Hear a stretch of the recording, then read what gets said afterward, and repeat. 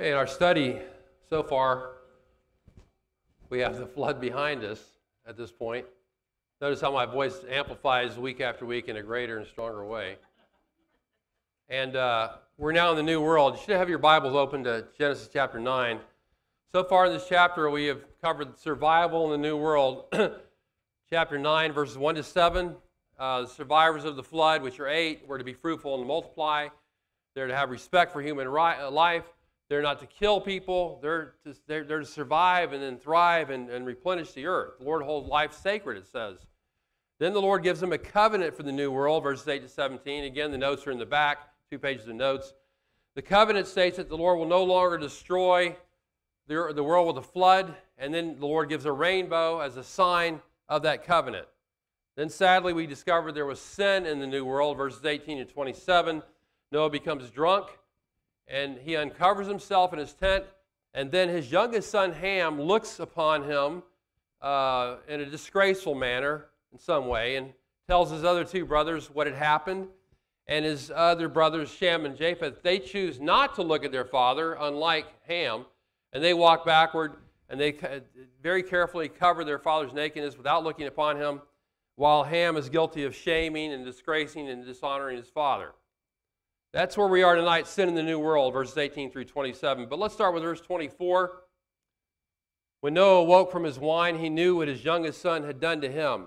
Noah finally realizes what had happened when he sobered up. Now, we're not told how he knew. We don't know. Probably the first sign to him was that he was naked. And he figured, well, what happened here? Could be that maybe in his drunkenness he has a vague memory of Ham coming in the tent. I don't know how that works. And that's possible, I guess.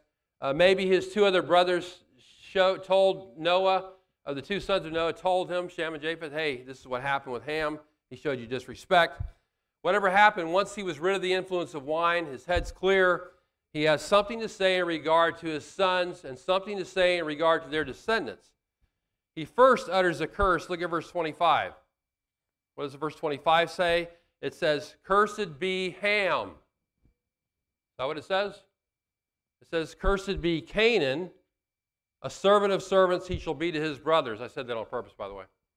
First of all, who is Canaan? Well, verse 18, go back to verse 18, it says he was the son of Ham. Verse 22, he's the son of Ham. Those are 2 ominous warnings about what's ready to happen. Look at chapter 10, verse 6. The sons of Ham were Cush and Mitzrayim and Put and Canaan.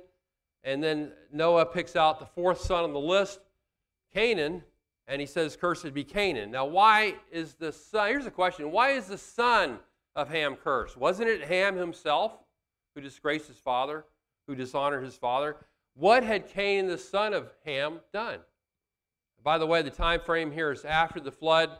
Chapter 10, verse 1, the last phrase says these are sons born after the flood. And the sons, and how many years after the flood, I don't know. It doesn't tell us how many years after the flood. But still, Canaan had done nothing to disrespect his father. At least we're not told of anything. But Ham did. Now, why didn't grandfather Noah say, "Cursed be Ham"? Cursed it's a strong term. It's a word, calling down misery upon people. And in this case, calling down misery upon his grandson, Canaan. Some future in store for Canaan at this point. Doesn't the Bible teach that the son shall not suffer for the father's sin? Doesn't it say something like that? Deuteronomy 24:16, "Fathers shall not be put to death for their sons, nor shall sons be put to death for their fathers. Everyone shall be put to death for his own sin." That's what it says. Ezekiel 18:20, "The person who sins will die." He's going to pay for his sins. "The son will not bear the punishment for the father's iniquity, nor will the father bear the punishment for the son's iniquity." So why does Noah say this? Well, the Bible doesn't tell us. It doesn't say anything about what the reason is. It doesn't say, well, you see, the reason Noah cursed Canaan and not Ham is because of such and such. It doesn't elaborate. It doesn't say anything at all. People have debated it for centuries as to the why of what happened. Jewish rabbis have speculated again and again. It all comes down to speculation, and that nobody really knows. But after all these centuries, it's come to me, the answer's come to me, And I'm going to reveal this to you tonight, or not. I really don't have a conclusive answer to this, but let me offer a few possibilities, a few things for us to think about. First of all, I believe in the light of the context of Genesis 9 through 11, 9, 10, and 11, Noah is looking down the road to future generations and their relationship to the Canaanites. You know, as you read Joshua and historical books, you're going to read all about the Canaanites. You know, Joshua's got to go in and wipe out the Canaanites. They're bad people, God says. This is not just about the person Canaan. It's also about his descendants. The Canaanites are going to be enemies of Israel. And I also think verses 26 and 27 of Genesis 9 also take a long look. Now, there's a Jewish commentator by the name of Casuto. His name was Umberto Casuto. Sounds like a Spanish first name to me, Omar, and a Jewish last name. He says, by the way, Casuto, considered to be a great commentator on Genesis, I read, he was sick, and he got to chapter 13, verse 5, as he was writing the commentary and died. In the middle of writing the commentary is what I read, at least. But let me just tell you what he said, so he didn't get far into Genesis. Casuto says, future generations of Canaanites, they're the enemies of Israel, they would be conquered, and I quote, they'd be conquered not because of the sins of Ham, but because they themselves acted like Ham, because of their own transgressions. They would not be cursed because, Canaanites would not be cursed because of the sins of Ham, but because they themselves acted like Ham, because of their own transgressions. I have to wonder if Canaan, the grandson of Noah, was old enough, did Noah see similarities in Canaan as he did in Ham? I don't know how old he was. I have no idea. Maybe he did. But could it be said that the Canaanites acted, that in some way would act like Ham? Yes, I think it is. The difference being Ham saw the nakedness of his father, I think deliberately, not accidentally. He saw his nakedness, whereas the Canaanites actually committed forbidden acts of immorality. The wording is different in Leviticus 18, by the way, than it is here about this. That's another story. But they actually committed acts of immorality, incest, in many cases, and whereas Ham only saw with the sight. They did it in a great way. But as the old saying goes, what the parents do in moderation, the children will do in excess. Scary saying. In Leviticus 18, the Lord instructs Moses to tell Israel this. Leviticus 18:3, he says, do not do what is done in the land of Egypt where you lived at one time, nor are you to do what is done in the land of Canaan where I'm bringing you. Don't do what those guys did, what those guys are doing. Don't do that. And what was done in the land of Canaan? Well, read Leviticus 18 and 20. You say, I don't want to read Leviticus. You're going to see a connection here if you read those chapters. There's a lot of discussion in those chapters about not uncovering the nakedness of your relative. And he goes on to name every relative, it seems like. Don't look upon them while they're naked, which means don't violate them. In this case, in Leviticus, through their immorality, don't do that. And by the way, Ham did not uncover his father's nakedness. He looked upon him that way. Noah did that. The Canaanites would be guilty of sins like that and much, much more. In fact, they're going to break records for sinning, the Canaanites, quite honestly. They're going to act like Ham to a much greater degree.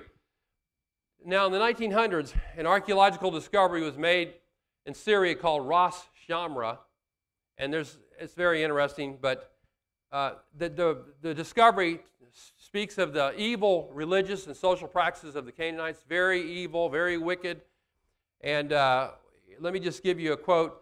Inscribed baked clay tablets at Ras Shamra, that's the place in Syria, and at other sites have revealed something of the horrible nature of the Amorite religious practices, the horrible nature of the Canaanite religious practices. And trust me, they were horrible. Horrible isn't the word to describe these people. They worship gods who have been shown to be sexual perverts of the most grotesque kind.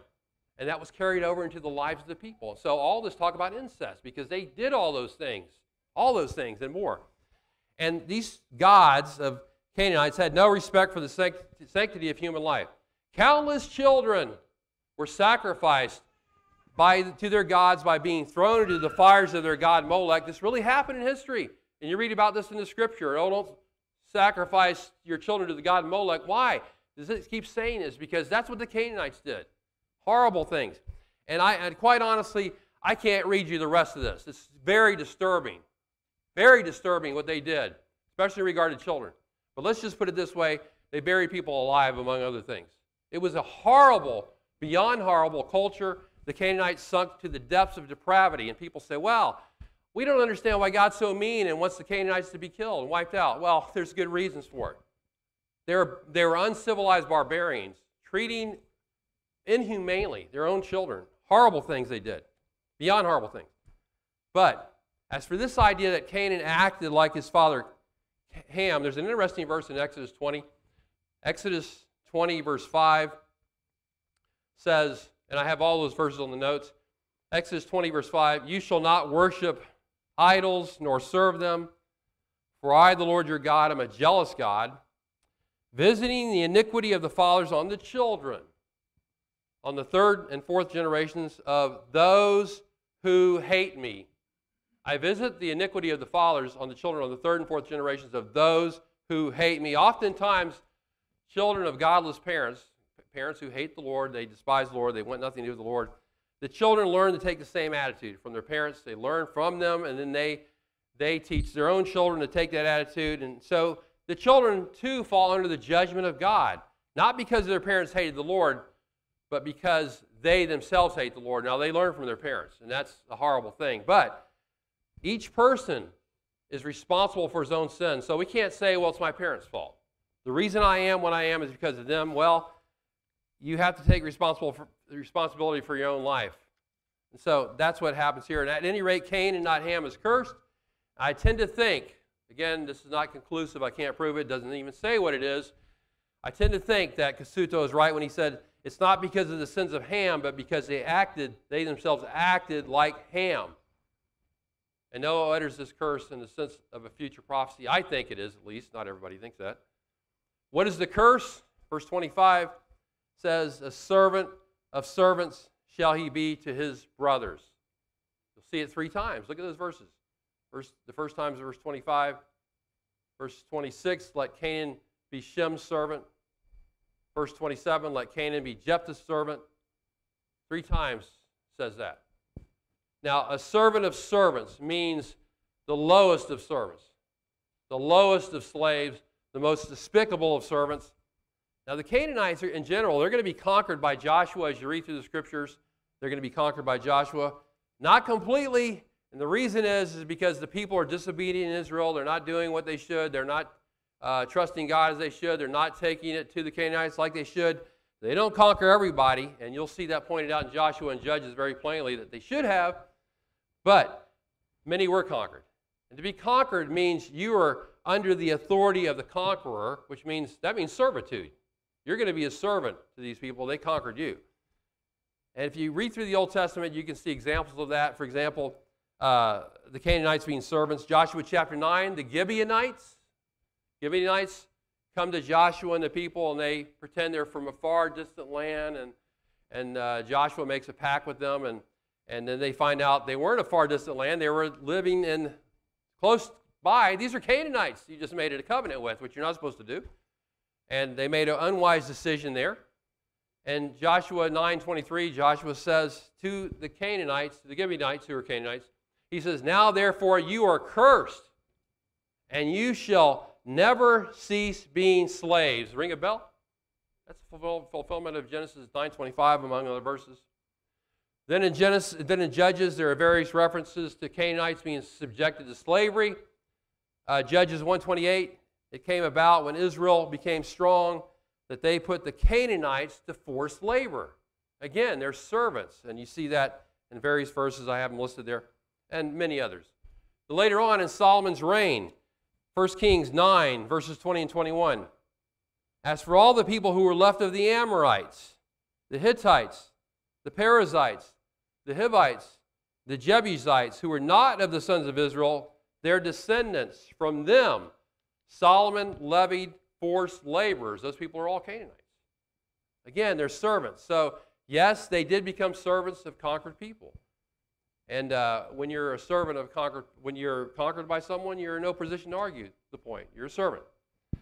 But let me also add that this curse in Genesis 9:25, this is not an eternal curse to condemn people to hell, condemn all Canaanites to hell eternally. That's not what he's saying here. Because if you recall, one example at least we know of, a Canaanite who became a follower of Yahweh. Who was that? It's in Joshua chapter 2. And that is Rahab the harlot. Rahab the harlot, a Canaanite, became a follower of the Lord. So that's not a curse on them eternally as such. It's a curse in other ways. Now, back in the day, years ago, when I was a kid growing up, 10 years ago or so? Or maybe before that. I don't remember how long ago it was.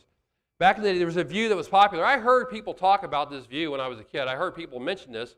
As I grew up, I heard it periodically, and people would say, they talk about this view, and I would think, is that what that means?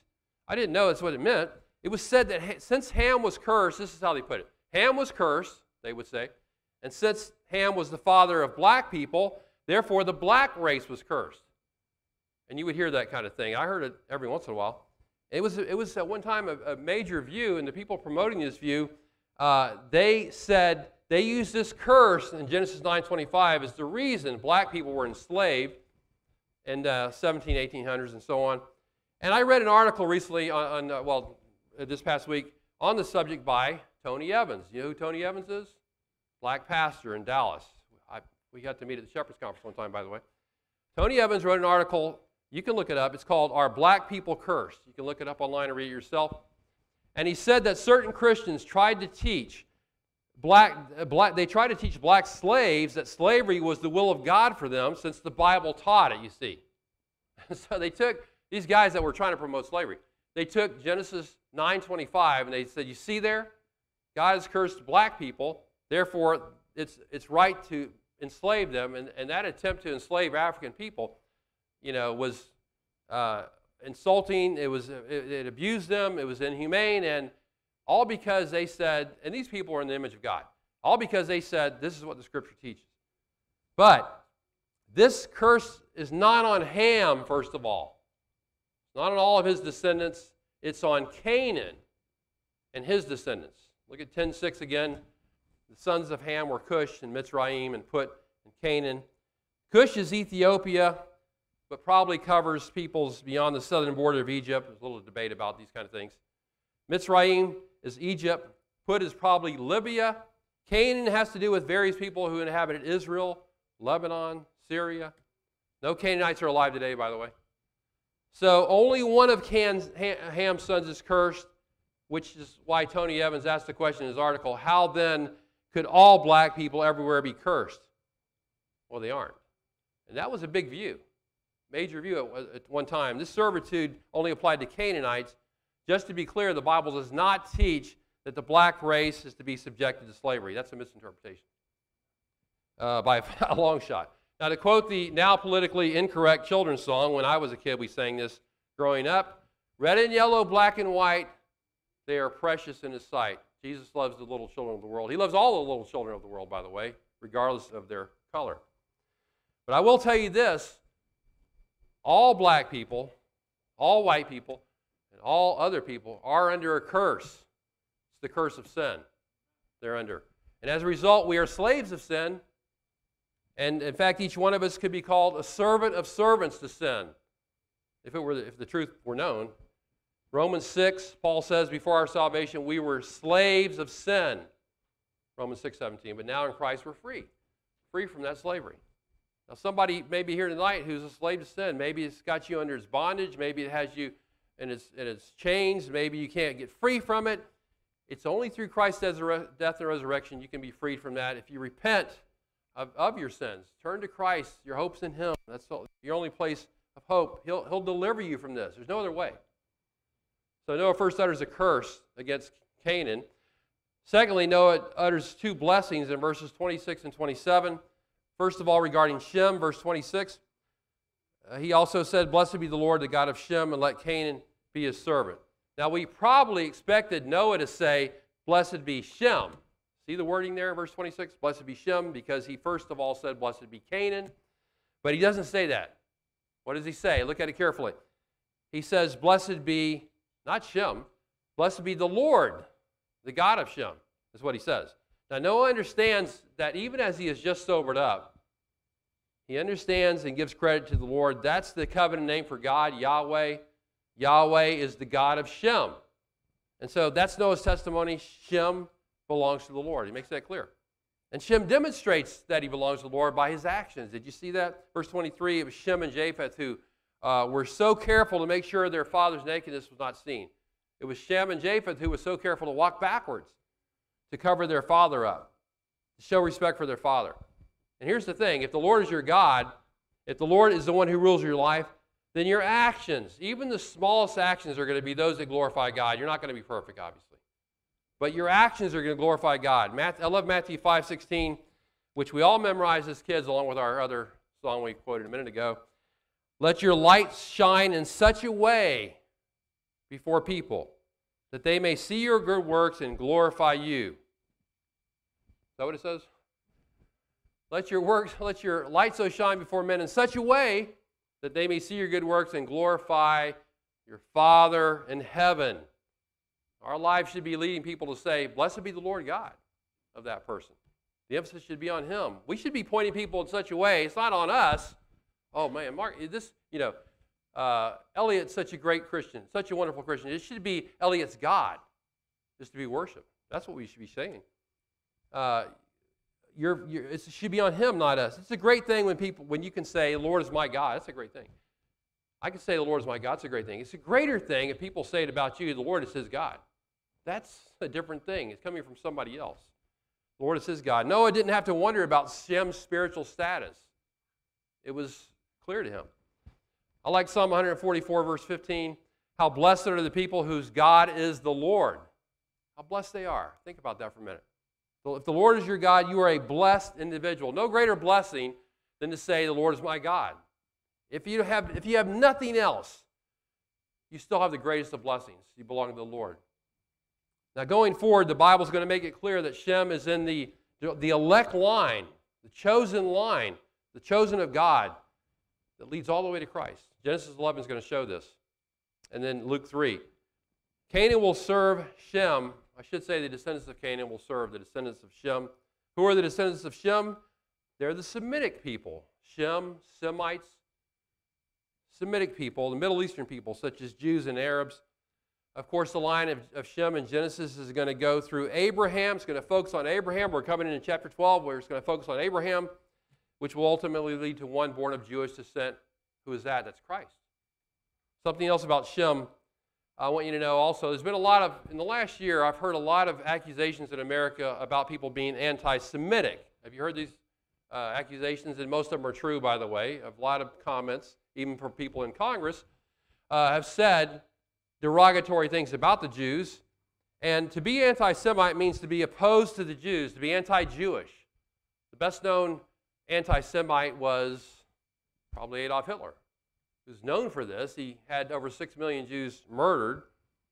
That word, Semite, comes from the name Shem. To be anti-Semite or anti-Shemite is to be against the Jews. The history of the Jews, is, in fact, is one of facing anti-Semitic peoples. People throughout, study this history of the Jews. People hate the Jews throughout the centuries. They ran them off their land. They got rid of them. They hated them. They killed them. They despised them. Christ himself was despised from people who were anti-Semitic.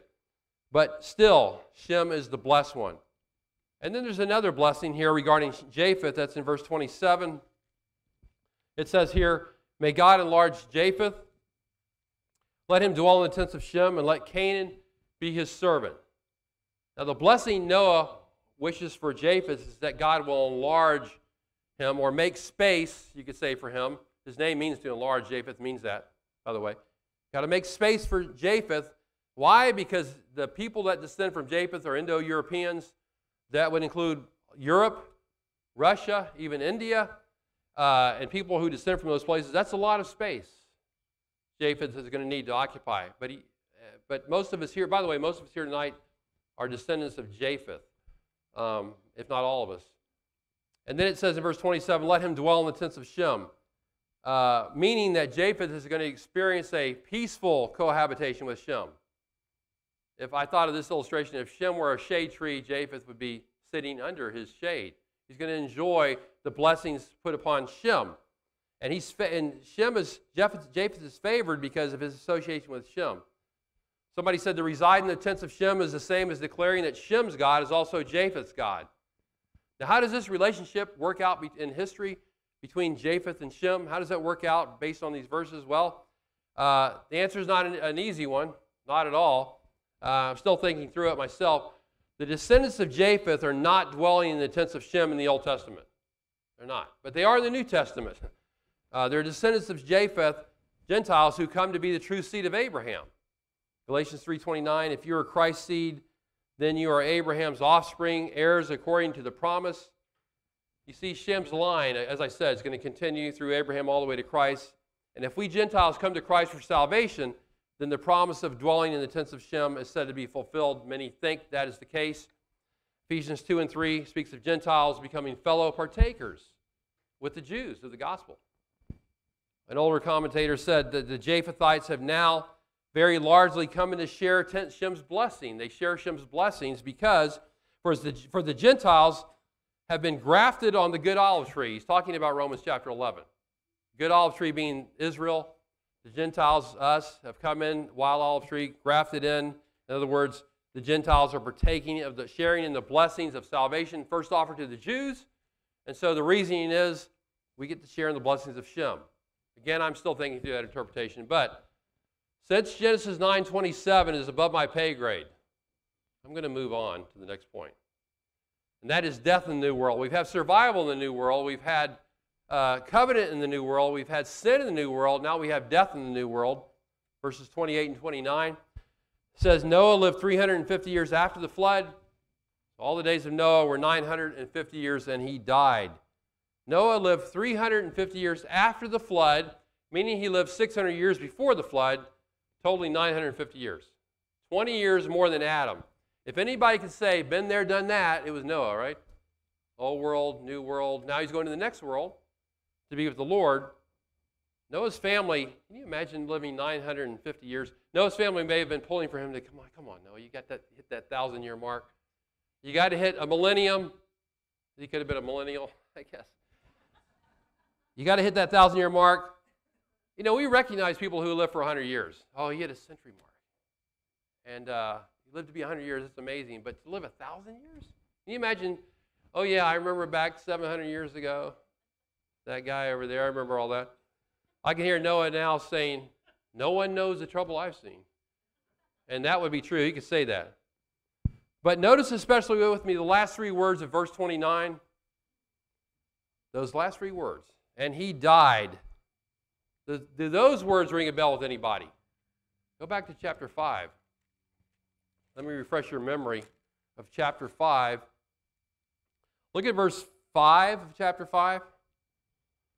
So all the days that Adam lived were 930 years, and what happened? And he died. In verse 8, all the days of Seth were 912 years, and he died. Verse 11, all the days of Enosh were 905 years, and he died. Verse 27, all the days of Methuselah, oldest man ever, were 969 years, and he died. We called that the dreary refrain. We were in Genesis 5. A dreary refrain that keeps going on and on. It comes back to haunt us again now, and he died, it says. Kind of the end of chapter 5, you could say, in a way, where Noah, as you go back, as you trace back through the line of Seth as well. As I said last week, the more things change, the more they say the same. Noah may have looked like he was going to live eternally on the planet. I wonder if people thought that. Well, Noah's never going to die. I don't know if they thought that or not, but the grim reaper still managed to hunt him down. After 950 years, he dies. Hebrews 9:27, it's appointed unto men once to die. That's just how it is. You can't escape it. Even the righteous Noah, yes, he was a righteous man. Righteous man. Even he had to face death, as all of us will, unless the Lord returns. Be prepared to meet your Maker. And finally, repopulation in the New World. Repopulation, that's chapter 10. Chapter 10. What do you do with chapter 10?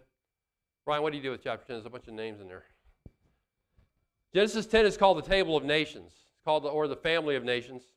If you're thinking about tracing your family tree back, let me tell you, it goes further back than the UK. You didn't come just from Scotland or Ireland or Germany or Sweden. Some of us here are from Sweden originally, or one of the Hispanic countries. or wherever your family history traces your back, your family history can be traced back to Genesis 10. Did you know that? To one of the three sons of Noah.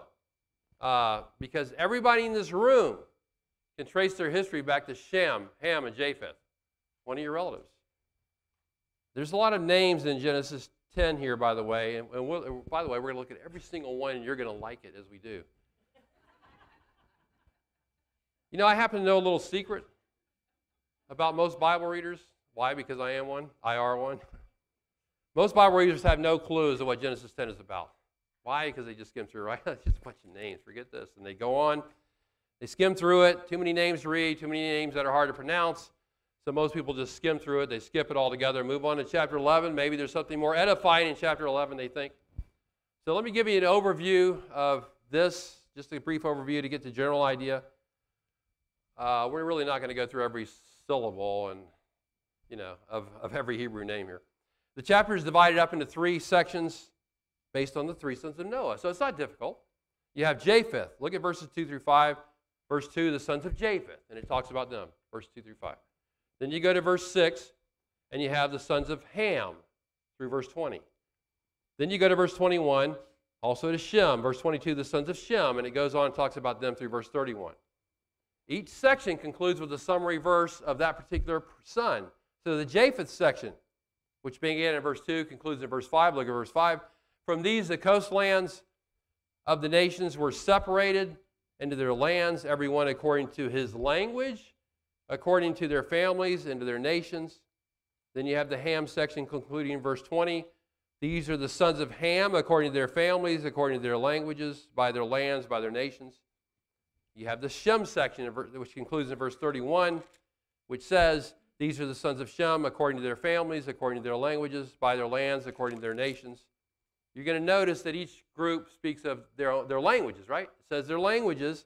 And chapter 11 says everyone has the same language.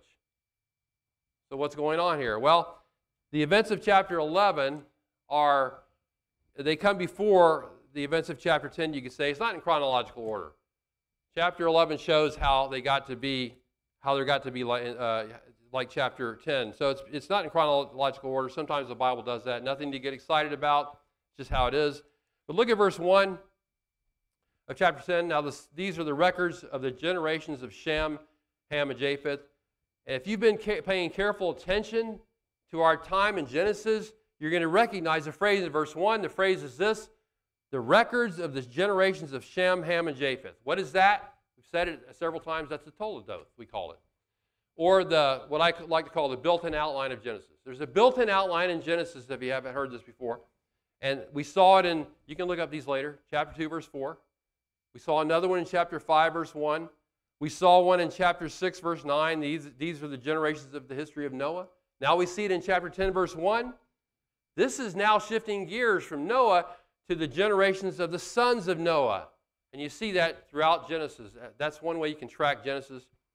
Now, every detail is not recorded here, but what the Lord considered necessary to further his narrative is here, so it's more selective, not exhaustive. And because these are very ancient names, we don't know everything in detail as to their locations exactly. I mean, there's some guesses being made as to where some of these people are from, where their locations are from, who they are exactly. So we don't perfectly know this, because in ancient history, you can't have all the details all the time. It's hard to find out. But let me give you a very brief overview here. First of all, the sons of Japheth, 2 through 5. The order has changed. Did you see the order change back in chapter 5, verse 32? Back in chapter 9, verse 18. Look at 9:18. The sons of Noah who came out of the ark were who? Shem, Ham, and Japheth. What does it say in chapter 10? The order is reversed. It's now Japheth, Ham, and Shem. And Shem is listed last because often in the Scripture, when they want to highlight somebody, something, a nation or whatever, they will put the spotlight on an individual by making it the last thing to introduce something else. And here Shem is being highlighted at the end. Now, as we single out some of these names, I'm just going to give you just a general description. I'm not going to go into every single thing because we'd be here all night and people would be sound asleep probably. Some people are already asleep, as a matter of fact, and hope you enjoy your nap. But look at verse 2, for example, as we look at the Japheth section. The sons of Japheth were Gomer, not Gomer. as in Gomer Pyle, okay? What is Gomer? Just to give you a flavor of what's going on here, probably the people north of the Black Sea, meaning southern Russia and Ukraine. Oh, wow, we're starting to see some where it comes to life now. Look at Madai. Also in verse 2, that would be modern Iran. Javan, that's Greece in Western Asia Minor. Then you go to the sons of Ham in verses 6 to 20. Look at verse 6. You got Cush. I've read that verse already. Cush is Ethiopia. Some debate this, or southward around that area of Ethiopia. Mitzrayim is Egypt. Put is probably Libya.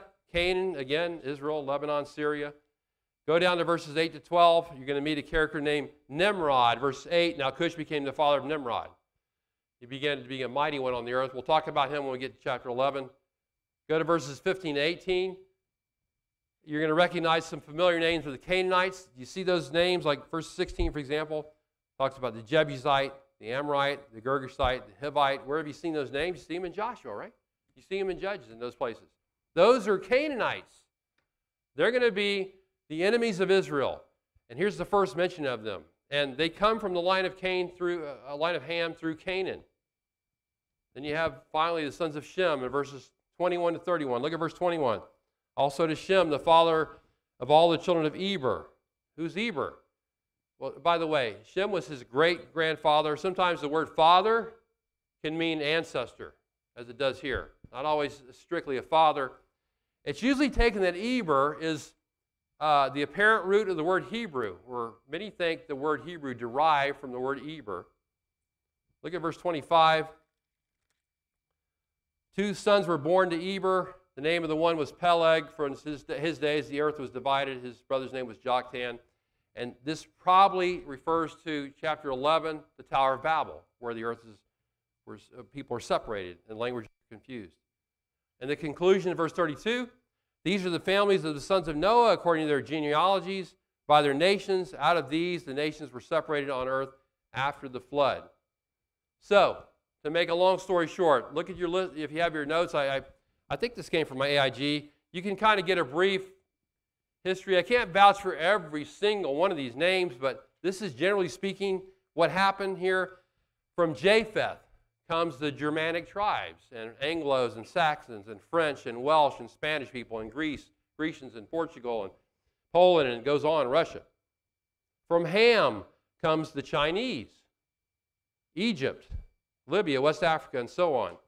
From Shem comes the Jews, the Arabs, and it goes on. Now, there's some crossover here too. And honestly, if you really want to study, if you really want to get an honest and just take on Genesis 10, you have to spend a lot of time studying. You can do that on your own. Study and look at all the details, all the names, all the locations, and all these things. You get the idea, though. These are the sons of Noah. And from them, the world's going to be repopulated. But I need to ask the question, why is this chapter here? Why is Genesis 10 here? And I think for a few reasons. One, I think it's necessary. The appearance of nations and peoples groups didn't appear magically. All of a sudden, we don't know what happened. They're here. It's through these 3 sons who survived the flood.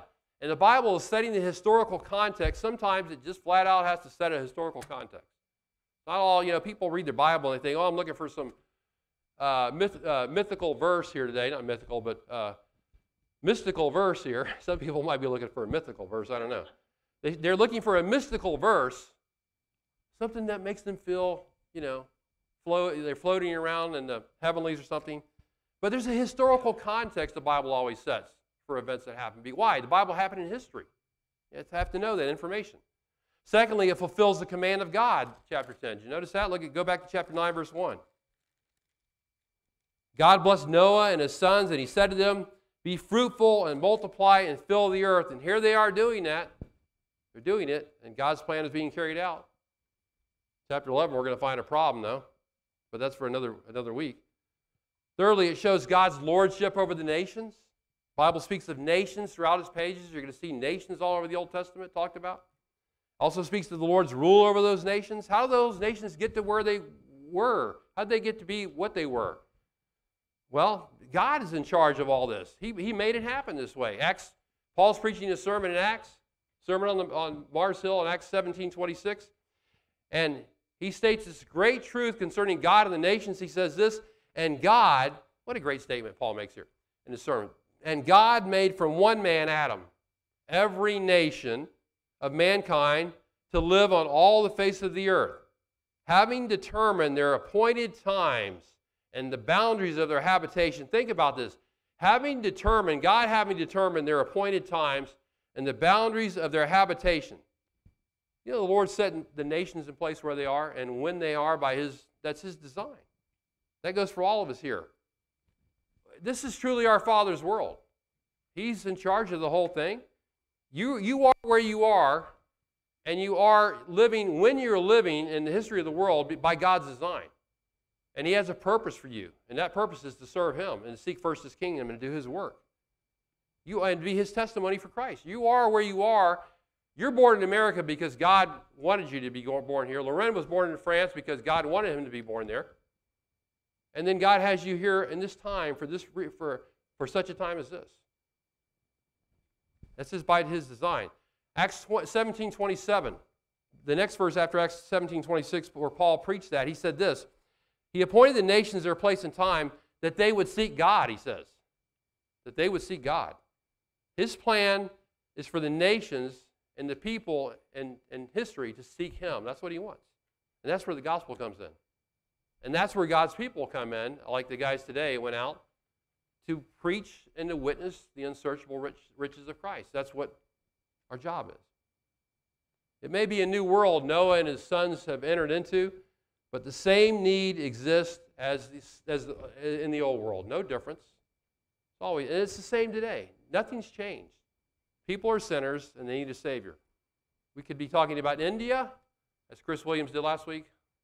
We could be talking about Honduras and the need there. We could be talking about France and the need there. We could be talking about America and the need here. Doesn't matter. All people everywhere need Christ. They need Christ. We're going to pick it up next week in Genesis 11. Let's go to the Lord in prayer. Father, we're grateful again for your word. We're grateful that we can come together and think through the Scriptures. We just pray will help us to be people who think about the world, to think about the nations, to think about our activity in missions, and even here, to think about the fact that people need Christ wherever they are in this world. Help us to have that burden for them. We pray this in Christ's name. Amen.